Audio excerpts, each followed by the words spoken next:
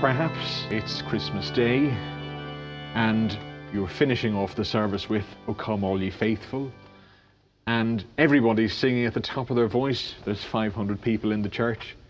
As loud as the organ is, it is possible for it to be drowned out by very strong singing, and that's potentially disastrous, because without one person, that is the organist, leading the tempo, the hymn may just fall apart as people lose time with one another and lose time with the organ. So it is very important that your registration responds to the volume of singing, and if the singing is very strong, the organ needs to be even stronger.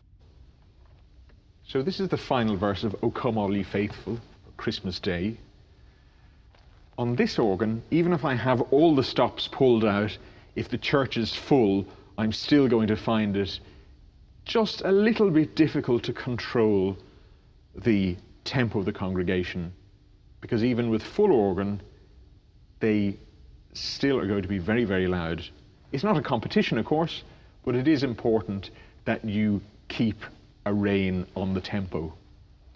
So it's important that you play at a very precise and very steady tempo, and also that you play with a very deliberate articulation. And one of the ways that you can help to control the tempo of a hymn, particularly if you're finding it difficult to match the volume of the congregation, is you can use more detached articulation, which will be easier for your singers to feel.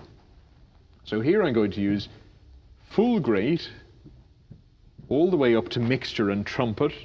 I'm going to use full swell all the way up to the 16-foot reed, all the pedal stops and the couplers, and I'm going to play a few bars of this very, very well-known Christmas hymn. I'm going to play it with the kind of articulation that I might use on Christmas Day when I really need to control the congregation's tempo.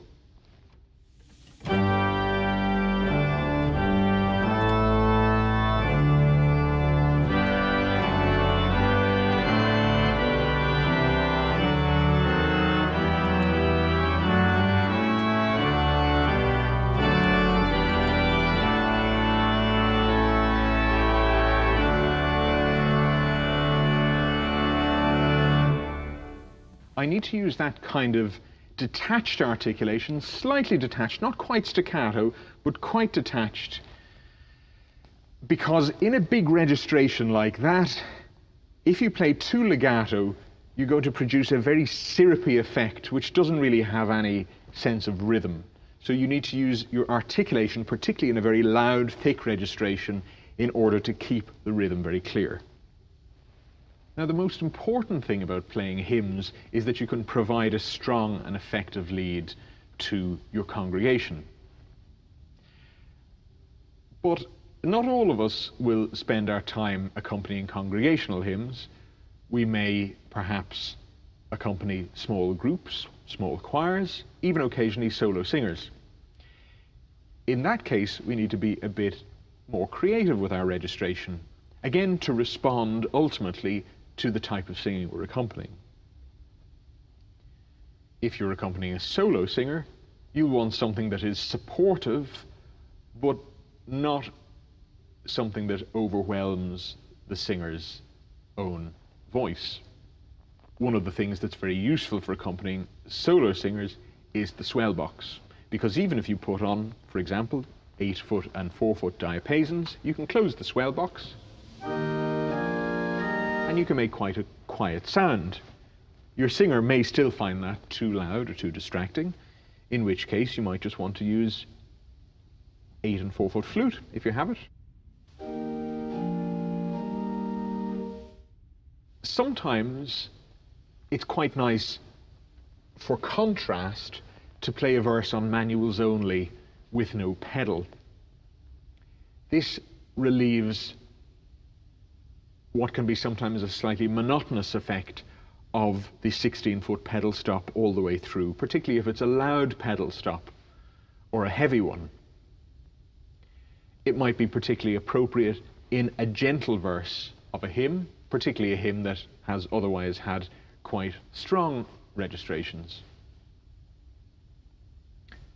I have here the hymn, "There is a green hill far away," which is very often used on Good Friday, one occasion on which we want to have gentle and introspective organ accompaniments rather than bright and brash ones.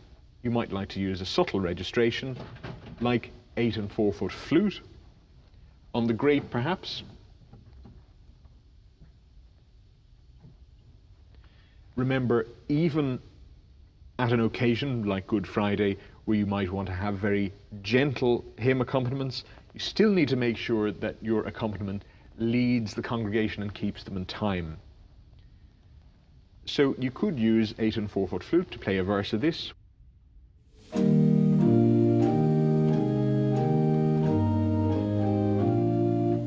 Now, if you're used to playing these hymns with pedals all the time, sometimes it can be actually much more tricky just to play with manuals only, in which case you can just couple the manual to the pedal and just knock off your 16-foot pedal stop, and you can still play with a manuals only effect, but you don't have the effort of trying to stretch your left hand over the two parts.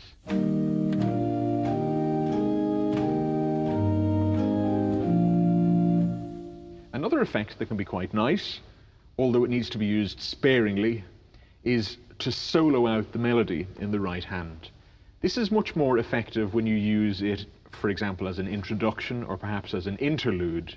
It's not so effective accompanying a congregation because the sudden appearance of the melody on its own with a lighter accompaniment can be not very supportive to a congregation, but it can be a very nice effect, particularly for an introduction. You might like to use a very quiet accompanimental registration in which you play the alto and tenor parts in the left hand, the bass line and the pedal, and then on a solo stop in the right hand on a different manual, you can play the melody, something like this.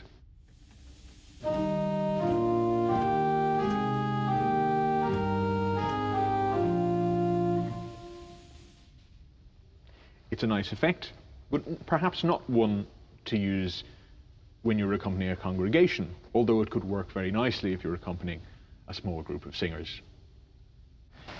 Thank you very much for watching.